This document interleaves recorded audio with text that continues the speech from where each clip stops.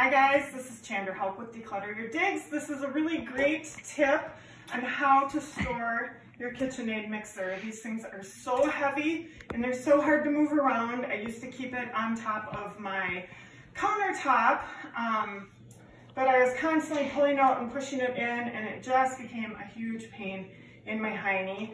This cart I got from IKEA. I believe it was about 30 bucks.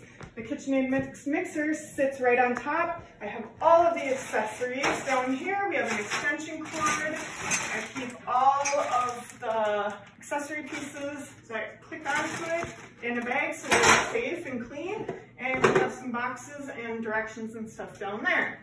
I had my mom make me this cute little cover to go over it so it stays clean.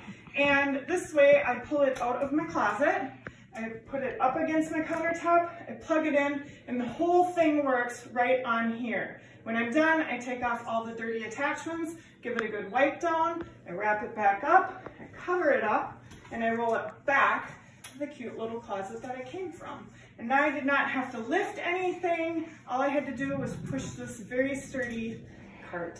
So that's my tip and trick for today. Thanks for joining us. Go ahead and check me out on Facebook and Instagram at Declutter Your Digs for more tips and tricks.